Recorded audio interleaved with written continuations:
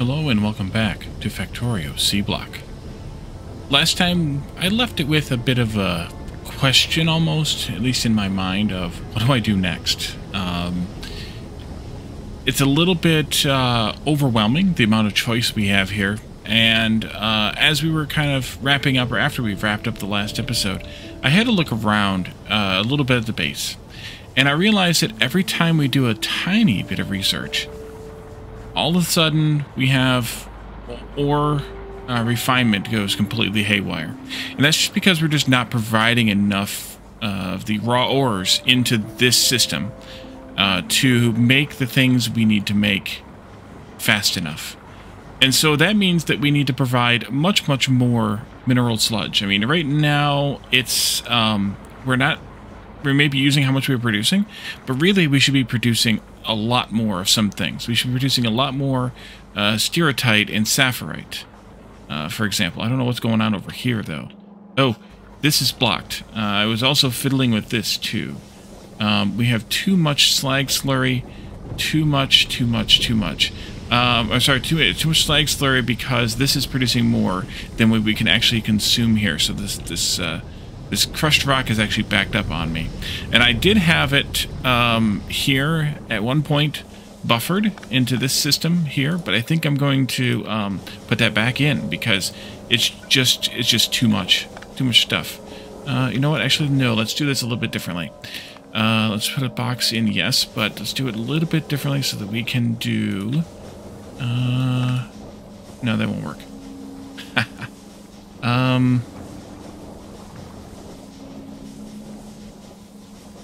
Let's go here. We can buffer it into the box much faster this way. You go down, you go left. Well, yeah, your left, my right. And let's do this way. And we're just going to buffer that box full. And that way we'll keep this stuff moving. But the real problem here is more that we just don't have enough stuff. So we need to deal with that. Enough ore being made.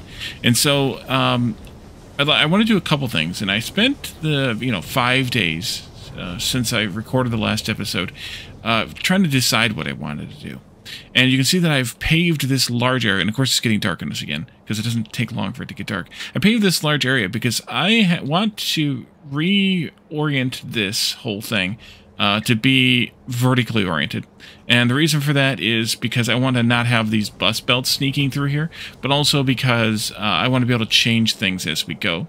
But I've also made it a lot bigger than it needs to be, and I need to finish filling it in yet. But the reason I made it a lot bigger than it needs to be is because I've designed a couple of blueprints that we're going to take a look at, and then I think I'm going to do a time lapse, because I just remember the name of it this time, of me putting the blueprint down and filling it in and hooking it up and getting it started, because each of them require a bit of a kickstart.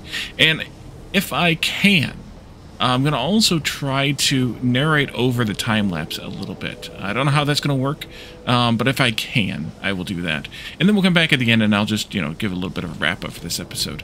I'm not sure how this is going to work out in terms of production time and release time. So this may be the only episode this week, depending on when I can actually get it done and get it out. But I would definitely want to do that. But the first thing I want to do is to actually increase the landfill production. What I've landfilled over here was about 10,000 landfill, and then that was all I had.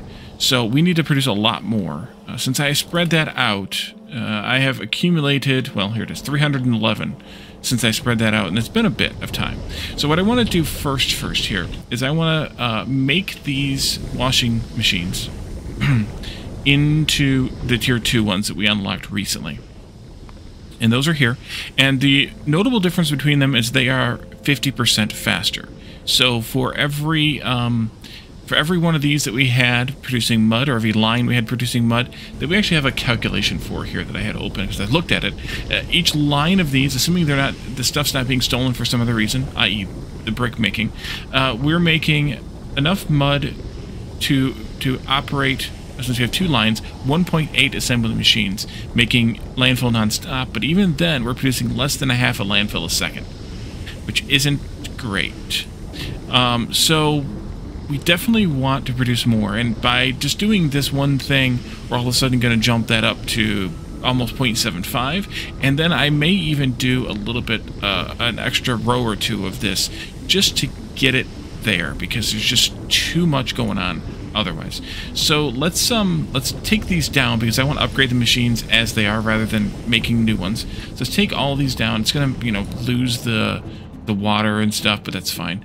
And then I want to take all those machines and get them upgraded. 10 of them, 5 and 10. And I just got to make a crap ton of bronze pipes. I suppose I could have had that prepped ahead of time. Make a crap ton of bronze pipes in order to do this. Maybe we do this instead then. 1, 2, 3, 4, 5, 6, 7, 8, 9, 10. That way we make all of them one at a time, and we can start laying these machines back out and start making some more mud again. So machine number 1, you can go... Actually, you know what? Let's do it this way. Let's go in here, and let's replace all these with machine 2s.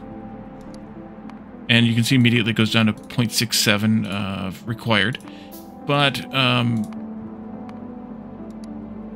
we also can increase the production then, too, to, I guess, 0.336? Yeah. There we go. And so we need to actually have another assembler before we're done with all this too. We'll put that up too.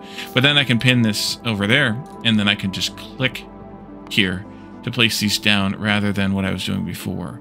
And of course I have to figure out exactly how this needs to go down again, because I guess it goes mud in, water in, next thing out right there. Okay, good. And then this one goes water on the bottom. There we are. And then the third one goes, oops, wrong button. Third one goes water on the bottom. Fourth one goes water on the bottom. It's a single rotation. And then water on the bottom. And that's 5 of them as soon as they get that one done. Just about done. And then what I'll do is I'll just copy this and put it down there. And then that way we'll have the other one as we can make them. And then we can go put up the other thing. The other assembler up here, and that way we have that also. The problem is where to put it, how to put it. I think I'm just going to put it here for the moment. Actually, no, I think I'm going to put it here, and then we can do one of these like that, and then one of them like, excuse me, sorry, this, and then put another box in right there. So I need an assembler. And we'll put that in the queue. I don't have iron. We need an assembler and a wooden box. Go ahead and make that. Let's go get some iron while we're waiting for things to get made. One of the things that I want to do is I want to take out this particular iron. No, not that. Undo, undo. This particular iron bit here. Because, really, I do not want the iron getting made from this. I want the iron getting made from the other. I want the iron getting made with this recipe, at least right now. This is clean, this is done, all this goes away. Maybe not that, that's fine. Then I need a couple of these stacks of iron here. Let's also do maybe a small change here to put in just a long-handed inserter instead of having that intermediary belt, and that'll take care of that while we're here. Assembly machine, go. And that'll take care of all of that. And if I do expand this, I can use some of the landfill to expand this, maybe add another row or two. And that'll even produce more of this that we need. So with that, let's take a look at these blueprints here and go with that. So, actually, I can't put them down because I don't have room to put them down. So we'll take a look at this. Oh, one other thing we need to do in the research, we need to unlock charcoal processing 2, which gets us these charcoal pellets. That's part of this plan as well. I forgot about that. So this plan will make power. Basically, this will make power. It has a surplus for extra charcoal that's not being used for power. But it is 1, 2, 3, 4 arrays like we have over here right now. I spaced them out just for reasons, which I'll show you why in a minute. But it's 4 times the amount. It makes enough power to power 20 of the Mark II boiler or steam engines, and it otherwise it's like these are basically copies of that. There's 4 of them, and the reason I spaced it out was so that this was evenly spaced around these. It's totally arbitrary. Out from this area, instead of it making the charcoal right away, out from this area comes the wooden pellets. Blocks, whatever they are, and then those go into all of these furnaces here. There's 12 of them making the charcoal, and then there's prioritization on this, which I do wish you could zoom in on the blueprint plan here. But there is prioritization on this so that anything that comes out of this gets prioritized down. And then once this is all backed up with the regular charcoal inside of the system, then it can go into, or actually it goes outside of the system too, but then it can go into making the charcoal pellets. And so it prioritizes the making of, and maybe I want to change that now that I'm thinking about it, so that it doesn't prioritize the making of the charcoal over the pellets, because we do want it to make power. But it goes straight from water all the way to charcoal or charcoal pellets. You need to bring in some steel along this line to make into the cathodes that we looked at last time, or the cathodes, whatever they are, we looked at last time. And then you have the water is an input. That's steel to make the things until we have it cashed up. You need to seed it with a little bit of charcoal to get the carbon dioxide being made. I think it's carbon dioxide being made here that goes into the making of this stuff, and you also have to seed some of it into here for this to boil the water into steam for processing, and also the make the carbon here for the things, whatever they're called. But otherwise, it's nothing we haven't seen before. It just has a dedicated slag maker here in order to make the mineralized water that you need to grow the algae. So that's that. Just kind of a more clean, tighter, not perfect, but a tighter packed and repeatable array for power and a little bit of excess fuel. The little bit of excess fuel varies depending on how much power you're actually producing from it, though. But there is at least some excess fuel that is going to output. And then this other blueprint here is a more compact refinery version of the making the mineralized, no, not the mineralized, the stuff here, mineral sludge. And so I've compacted this, which makes 7.5, and then I'm taking that into the whole process we just looked at the last time, and then into making the mineral sludge right here. This will output onto this pipe. No, this pipe is excess mineralized water, or I think it's mineralized water. And then the sludge comes out, I think it's here. And then you take those pipes to your area making the ores. So you have one of these, and you'll have 5 of these, 5 of each of these individual things, and that will be what it runs, because it produces 75 plus a bit of the mineralized water. I don't remember the exact number of that.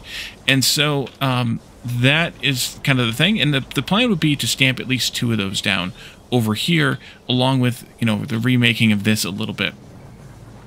And then doing away with the one, obviously, that's over here. So that's kind of the plan. Like I said, I don't know how much time it's actually going to take, and I've already been talking about this kind of stuff for 13 minutes now. So we kind of need to get on it. But I think I might have to, you know, add some more of the landfill, because since we've been talking, we've made about 225 landfill. So since we started this, I mean. So I think we need to make a little bit more. So I'll focus on that first. I'll make another one of those, and then we will work on placing those blueprints down. So with that, I will step away and come right back.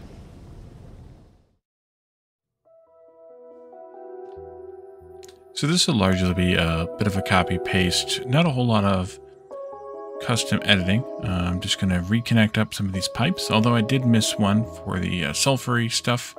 I'll catch that one, I think, after, while I'm working on other things. And then I'm going to move the clarifying pool down and add a second one, because we'll need more. And these bottom 2 lines can just go straight into the clarifying. We don't really need more. before the overflow, because honestly we are not using hardly a fraction of it anyways, so most of it's going into the overflow. I'm going to add 4 landfill makers right here in this little section. It works out pretty well, I think, and we'll take out one of the ones above.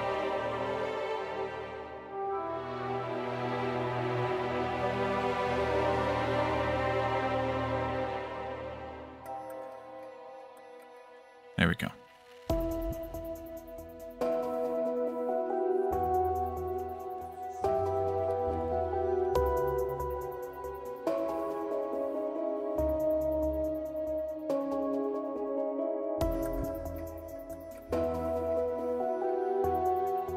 And this will make nearly a full belt of mud. I think it's like 6.5 or so mud. And that will mean that we will have just about 3.5 landfill per second, I think. No, 1.3 landfill per second, which is pretty good. It's not great, but it's pretty good. Alright, so there were a few things that I fixed off camera on that too, but it does work after the fact. So just a couple of tweaks to the pipes, as I mentioned, and I think one other tweak as well. So this is the blueprint we talked about. It will make 75 stuff that I can never remember the name of, the mineral sludge, and it takes quite a bit of things, and so it took me a while to get all the machines made. All the pipes especially. Copper is a bit of a nightmare still. We do need to make some tweaks to that in a coming episode.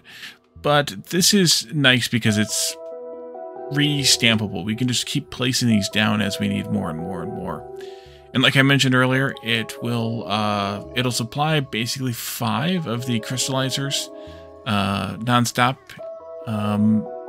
based on that recipe, and the more we have, the more we need crystallizing, the more of these we can put down, and they will draw a lot more power, of course. But with the other blueprint that we're going to place down later, rather next time, that one will just give us more power. So we kind of have a bit of a trade-off there. So we'll connect this thing up, speaking of power, to the power from the base, and that'll kick up the power draw on the the power network a little bit. And then I realized here that I didn't pick up nearly enough belts, and I should have just ran up to the mall and grabbed some more, but I completely didn't do it. So instead, I have the bots do the placing of the belts here while we work on other things. We have a bit of charcoal coming in, which we'll need to pre-seed, or we need to get few in there in order to get the thing started.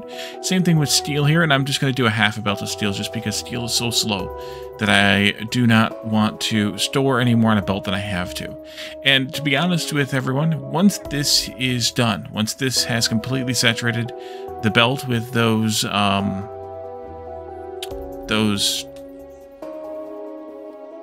objects that I can't remember the name of, not the steel, but the things the steel is making, then you can disconnect the steel belt and you don't have to have it sitting there long term. You can clean it off and make it work.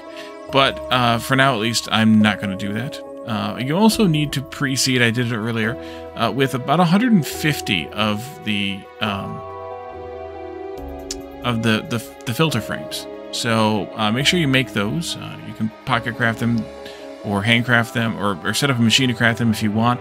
But you only need a fixed amount, which is a fairly low amount, 150, compared to the amount of the other things you need. So you definitely want to, or you definitely need to make those, but 150 doesn't take very long to make. And so now we have most things getting made. What we're actually short on is sulfuric acid, which I will realize a little bit later, and then we can take care of that soon after that. I'm lining these pipes up just because I'm a nerd like that, and I want them lined up together, although I'll end up tweaking them anyways, so it doesn't really matter a whole lot. Because that, I want to bring them together because I put them in line with the power poles, of course, And then we also need to figure out a way to route these pipes to the existing setup. And the existing setup is quite far away, so it's going to take a little bit of time. And also, again, didn't have enough pipes. And you'll see me make a few pipes a few times through the rest of this segment here. So I'm going to kind of sneak it through here, unfortunately. But as we lay out this crushing, sorting, smelting area, we can have a lot more things going on.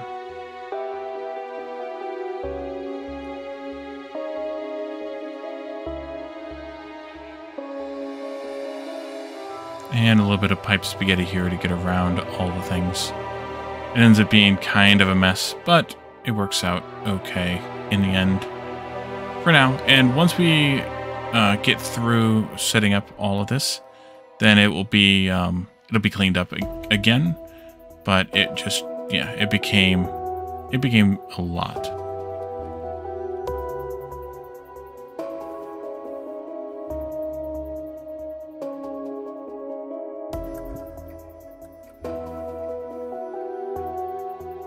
And I tried to sneak it through there. It didn't work, so I just ended up doing a little bit of a bend here, and then it worked out that way. This one here needs a bit of TLC as well to get a pipe through there.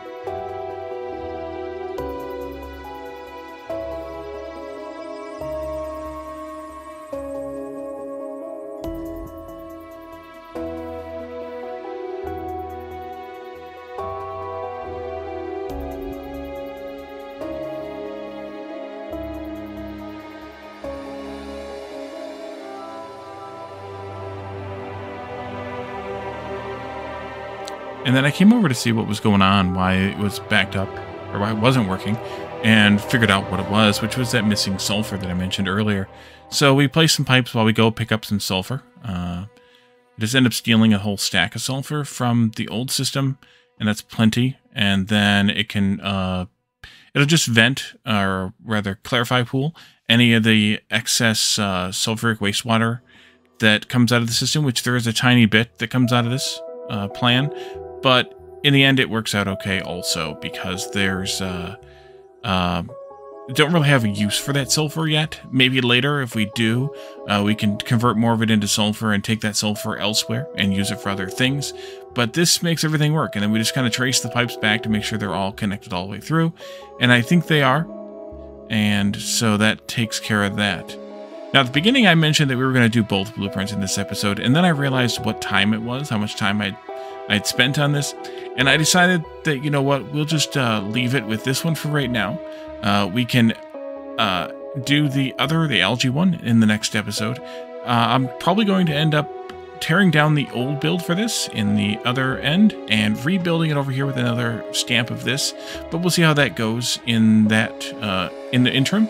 And then we'll put down the algae one that makes the power, and we will come back to this in the end. So thank you all for joining me, and I will see you next time. Bye for now.